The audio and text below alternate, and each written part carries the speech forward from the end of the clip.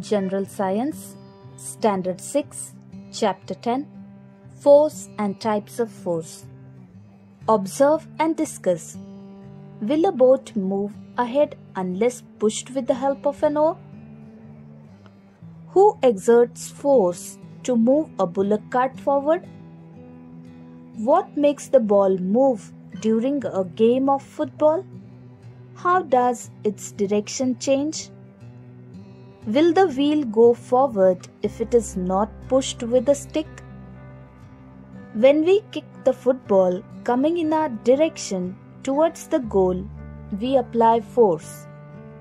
In day-to-day life, we do many actions such as lifting, pulling, riding a bicycle, and stopping it at times, pushing a load, squeezing or bending something, and driving vehicles.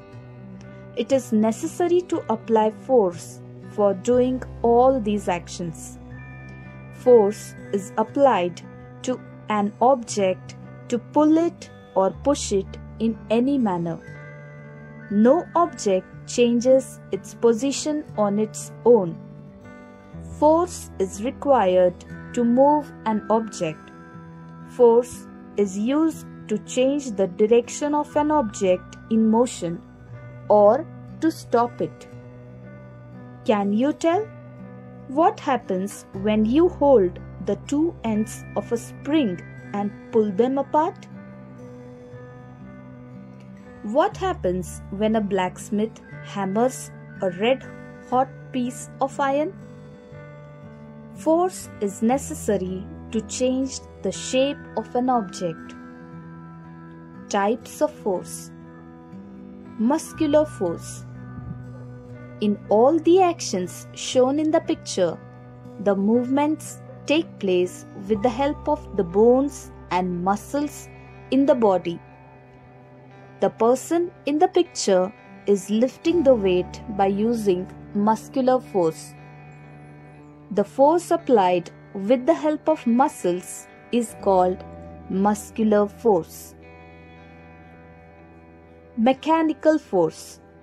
We use different machines for doing many tasks. Muscular force is used for running some machines. Some machines are run by using electricity or fuel. Machines like the latter are called automatic machines because a mechanical force is used here. For example, sewing machine, electric pump, washing machine, mixer, etc. The force applied by means of a machine is called mechanical force. Gravitational force. If an object is thrown upward by applying force, it reaches a certain height and comes down again. Why is this so? Why do fruits on trees fall to the ground? The earth pulls all the objects towards itself. The force applied by the earth to pull objects towards itself is called gravitational force. In the past, Sir Isaac Newton discovered gravitation in the 17th century. The Earth's gravitational force acts in a direction opposite to that of an object moving upwards. Hence, the speed of that object goes on decreasing till in the end it becomes zero. Then the object starts falling down instead of going up any further. While falling, its speed goes on increasing all the time due to gravitational force. Let's try this. Take a small stone and a bucket full of water. Drop the stone into the water from a height of about 20 centimeters. You will hear the sound of the stone dropping in the water. Now drop the same stone into the water from a height of about 100 centimeter. You will hear its sound again. What is the difference in the sounds in the two actions above? What can we conclude from this? The actions of lifting a sack are shown in the picture. One sack looks empty, the other one is full. What difference do you notice in the way the two sacks are lifted? The gravitational force on the empty sack is less. That is to say, it weighs less. The gravitational force on the bigger sack is greater. In other words, the bag weighs more. Greater force must be applied to lift a greater weight. Do you know, to weigh an object, it is hung from the hook of a spring balance. The suspended object is pulled downwards by the force of gravity. At the same time, the force of the tension in the spring constantly pulls the object upwards. The object comes to rest when the tension in the spring and the gravitational force on the object become equal.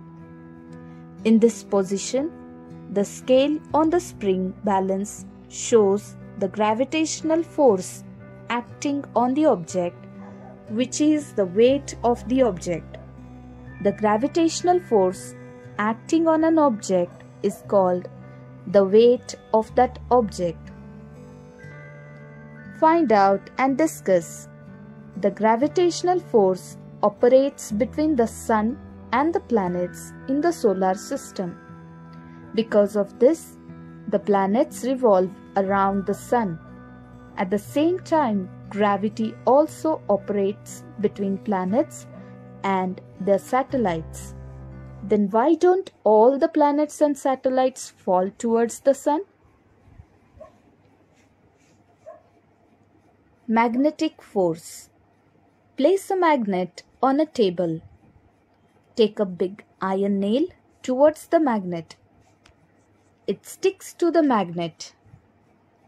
Now hold the magnet upright in the air, away from the nail. What happens? The force exerted by a magnet is called magnetic force. Frictional force. When a carom piece is flicked lightly, it slides over the carom board but stops at a certain distance. A ball rolling over a flat ground stops at a certain distance. Why does this happen? When two surfaces rub against each other, the force of friction comes into play. It always acts against the direction of motion. When a brake is applied while riding a bicycle, it stops after running a short distance. How does the brake work?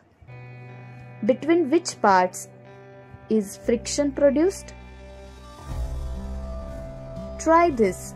Take two pieces of smooth paper and two of sandpaper and rub them against each other. What do you notice? The smooth surfaces can be easily rubbed against each other because the force of friction between them is less, while rough surfaces cannot be easily rubbed against each other because the force of friction between them is much greater. It is possible for us to walk on the ground only because of the force of friction. If there is no friction, we would slip and fall.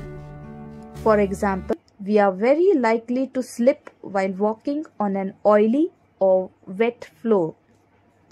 Why is a wooden plank laid down for pulling out a car which is stuck in mud? A force of friction is generated between the wheel and the wooden plank laid down under the car. Hence, it can be pulled out from the mud.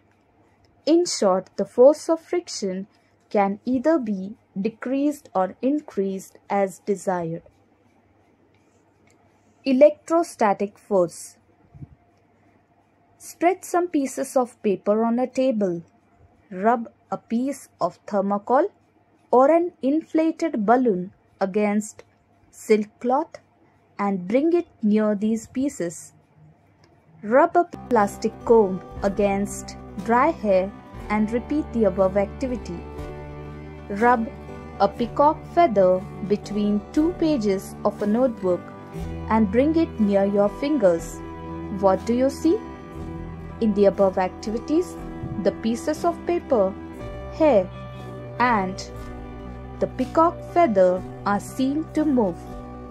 Why does this happen? Static electricity is produced on materials like rubber, plastic, and ebonite due to friction.